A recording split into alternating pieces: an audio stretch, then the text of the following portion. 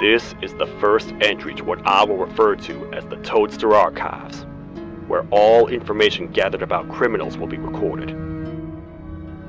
Criminal number 1, the snail, was captured near the front gates of the kingdom while I was on patrol. The snail was captured while hiding in her shell, and has remained hidden since. It was initially thought to be an empty shell husk, until quiet crying was heard coming from within the shell. All attempts to convince the snail to leave her shell have failed.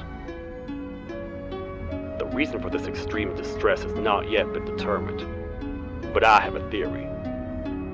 This criminal ain't from around here, so it's possible that this foreign hostile environment is what's causing this unnatural behavior.